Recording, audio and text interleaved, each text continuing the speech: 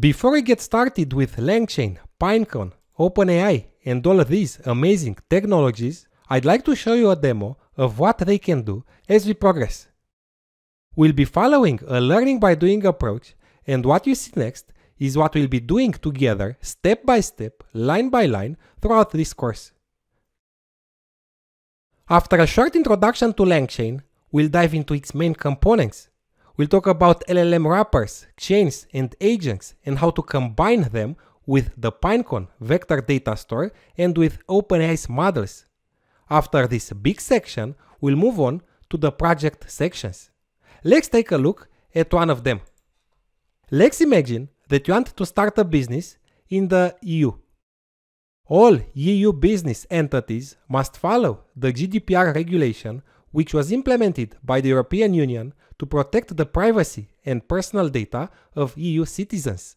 It standardizes data protection laws across all EU member states and imposes strict rules on controlling and processing personally identifiable information. If you don't comply, you could be fined hundreds of thousands of euros and your business could be closed. This is not a joke.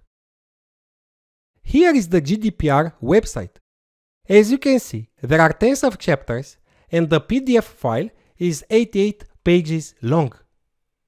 You could probably spend a few full days reading and understanding it, or you could hire a specialized lawyer to explain it to you, and that's not a cheap job. Alternatively, you could build an LLM application that learns the content of this document so that you can ask it questions about anything related to it. It's like having that expensive lawyer in front of you, but for free. I used this example because it's something that's well known and of interest in Europe. But you could use any other private document, instruction manuals, legal or accounting documents, medical studies, treatment plans, and so on. The AI model was not trained on this set of data because it's not public or is too recent. Once you build the application, you can use it with any other document. I'm loading the 88-page PDF into a LangChain document. I'm running the code in this cell. It's loading the file. Now, I'm splitting it into smaller chunks. There are 856 chunks. Next, I'll embed the chunks into numeric vectors and insert them into a Pinecone index. I'm running the code.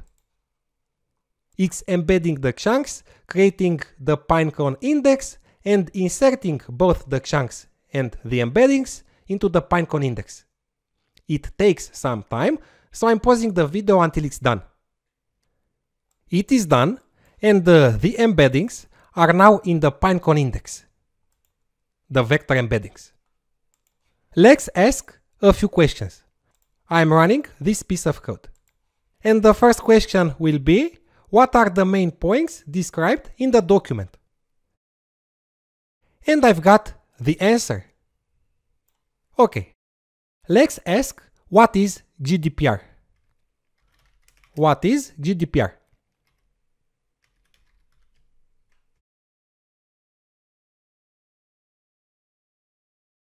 And it says that GDPR stands for General Data Protection Regulation, and that it is an EU law.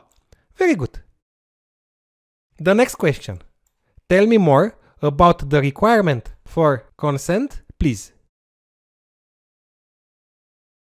Very good. And the last question. What about the right to be forgotten? This is something very interesting.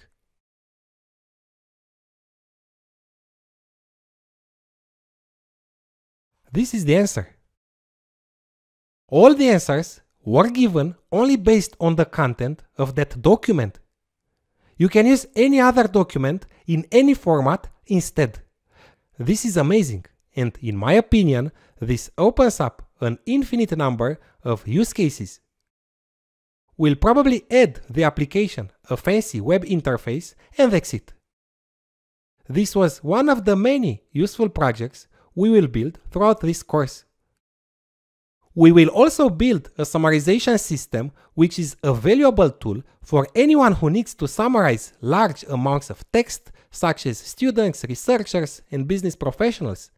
I will also teach you how to create web interfaces for these applications so that you can actually sell or use them in real life. There is so much to come. Let's get started.